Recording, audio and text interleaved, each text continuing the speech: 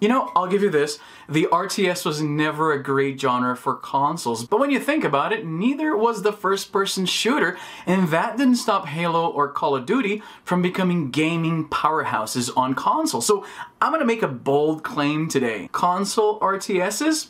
Not that bad. Here's why.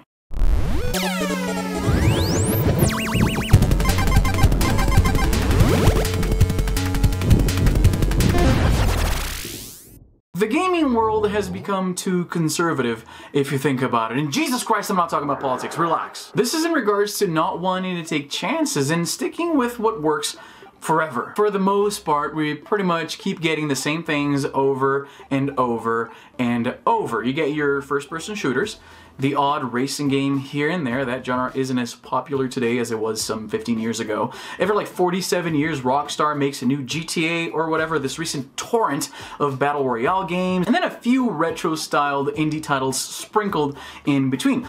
Truth be told, at least we're done with awful movie tie-in games. I miss the time when big developers tried stuff that was kind of weird or that wasn't really a perfect idea for a certain platform, but they still went, hey, heard you guys like this, there you go. And to me, nothing better encapsulates the fine, put that on the PlayStation attitude than console real-time strategy games. So I decided to take a look back on some of the finest and since forgotten console RTSs. And what better game to start this video off with than Command & Conquer. I am a massive fan of the Command & Conquer series. Classic Westwood Command & Conquer was exactly the game that ignited my passion for the strategy genre. I remember like it was yesterday. I went to my cousin's house and he was playing Command & Conquer on his dad's computer. Now, I was no stranger to computer games or video games for that matter at the time, but something about Command & Conquer just seemed so different because I was used to the idea of video games meaning you get a little guy and this is him, this is who you're playing, and he goes from this side of the screen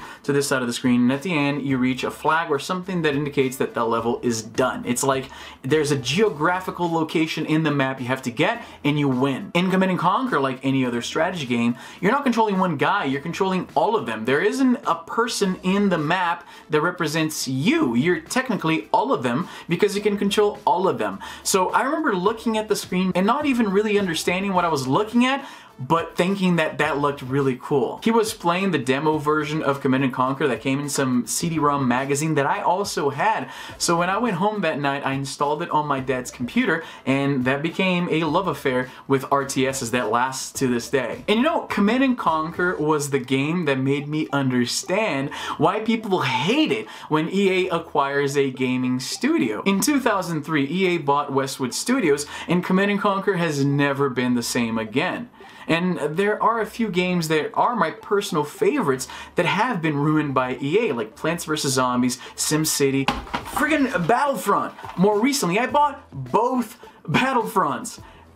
I'm an idiot. But Command & Conquer was my EA ruined my childhood story. That was the first one that they got their greedy hands on and ruined for me. Now, though it also came out on the Sega Saturn, the PS1 version is the Command & Conquer port I am most familiar with. In case you never played Command & Conquer, first let me say, I'm really sorry. The game has been freeware for like 10 years now, so just go grab it. A little bit of a history lesson. So Command & Conquer is a real-time strategy game released by Westwood Studios for PC in August 31st, 1995. The game was based on the company's previous RTS, Dune 2000, and if you play both games, you can clearly see how some of the gameplay ideas they had for Dune 2000 really matured in Command & Conquer. So for the story, did you see Black Panther? I mean, it made like $500 billion, so chances are you did see it. Remember the rock with magic space stuff?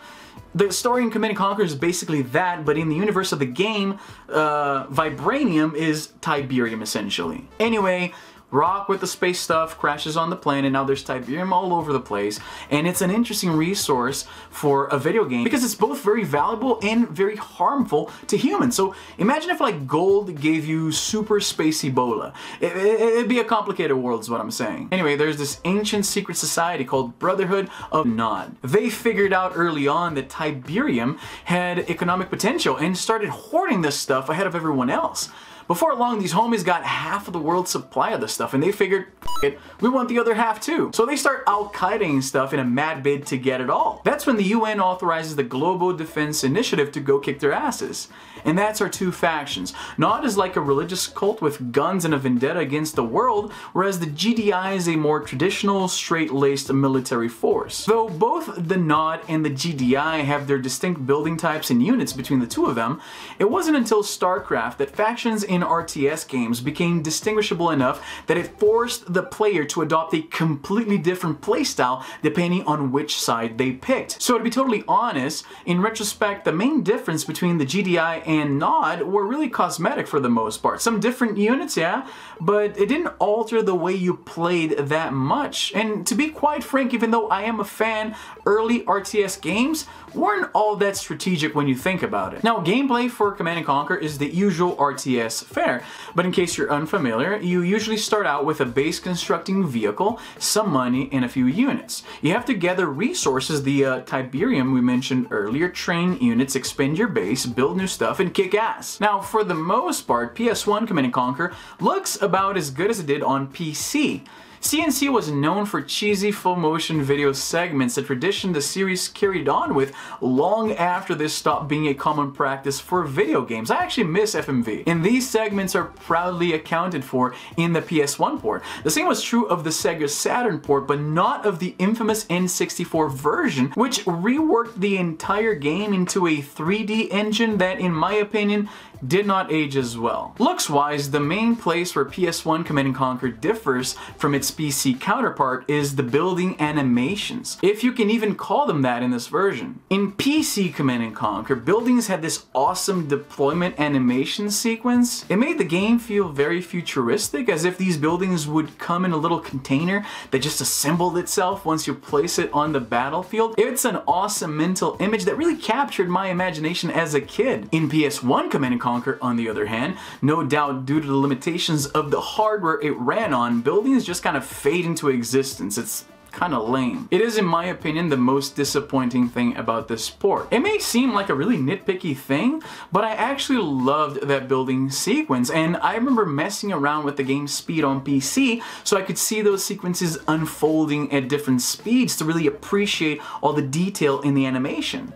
Now, about the controls, as you would expect, the RTS genre isn't perfectly suited to a video game controller, but Westwood Studios used an elegant solution that improves accuracy quite a bit. On the right-hand side of your screen, you see the construction menu. Now, on PC, you just move your mouse around and click on whatever you want to build. On a console, on the other hand, fine movements like carefully navigating a menu mid-gameplay would probably ruin your life every time. So to address that, they make the menu invisible until you hit triangle. That brings the menu up to the forefront, and then you can navigate the options by hitting up or down on the controller, a much more precise solution.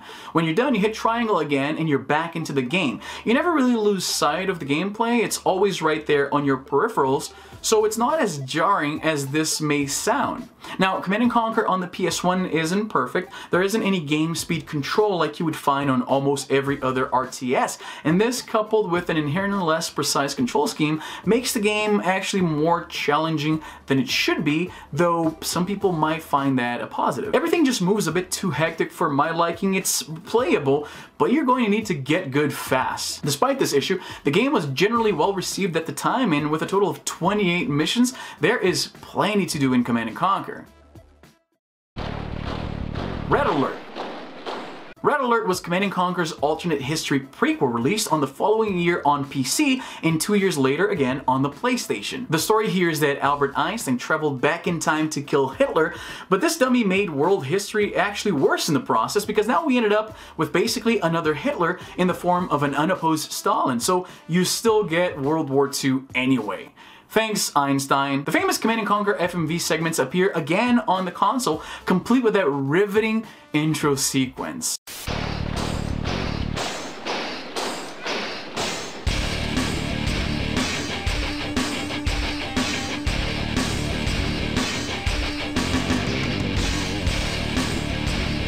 alerts. Now, no joke, this is the moment I realized I like metal. Red Alert's Hell March made such a tremendous impact on me as a kid, it's hard to overstate how much I loved it, and the game as a whole by association. When I see my younger relatives getting super jazzed up about Minecraft or Fortnite, drawing characters and inserting game references in regular conversation, it really reminds me of my own Red Alert obsession. In fact, one of the very first videos I ever uploaded to YouTube over my Brazilian channel is me filming the computer screen as the intro to Red Alert plays. Now again, this is some more than 10 years ago. It's not like today where you can just look these things up and see a video that has been properly exported to a video file then uploaded. A lot of the things that we wanted to see, it was just like, when it comes to gaming, it was people filming the screen. So it's a product of the time is what I'm trying to say. Gameplay in Red Alert is basically a carbon copy of the original game with a bunch of improvements. Thanks to that World War II-y flavor, it's really going to come down to which setting you like best. Historical war or near future sci-fi.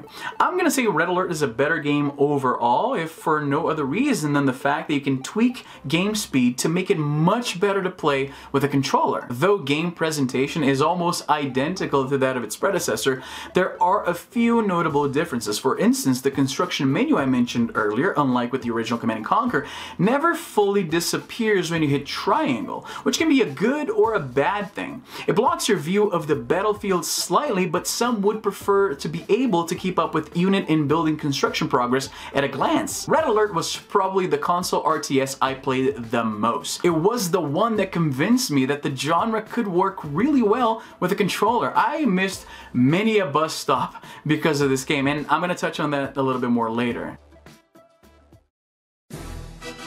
Warcraft 2.